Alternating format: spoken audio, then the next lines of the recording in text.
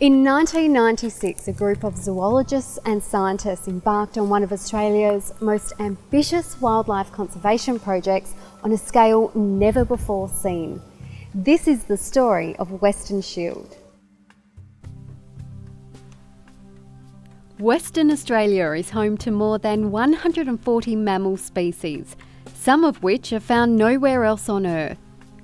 Through a combination of scientific research, translocations and targeted baiting, Western Shield is saving Western Australia's wildlife from predators such as feral cats and foxes.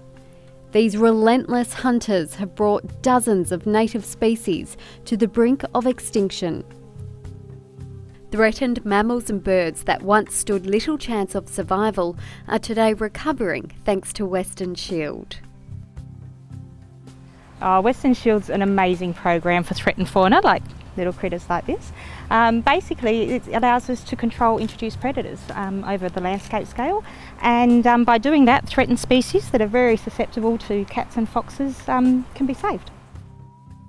The main weapon is the use of poison 1080, found in a native plant species. Unlike introduced predators, many native animals have evolved with these plants and have a high tolerance to the poison.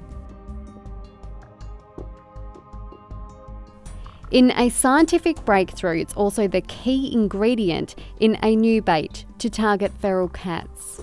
Eradicat has been successfully trialled and is now being deployed across Western Australia's parks, forests and reserves to combat these predators.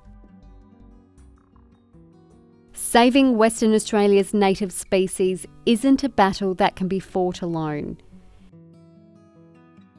Establishing strong partnerships with industries and communities is central to the program, as they allow scientists to conduct research in the field. They also assist with the development of community education programs to reach younger generations. The program is guided by leading-edge science and is delivered by a team of experienced professionals at the Department of Parks and Wildlife.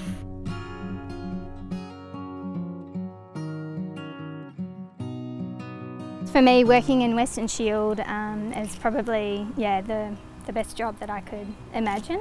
Giving our children and grandchildren an opportunity to actually see some of our unique fauna. If Western Shield can achieve that, that's fantastic. Always been passionate about wildlife, and now I actually feel I can contribute to their conservation, so it's really important.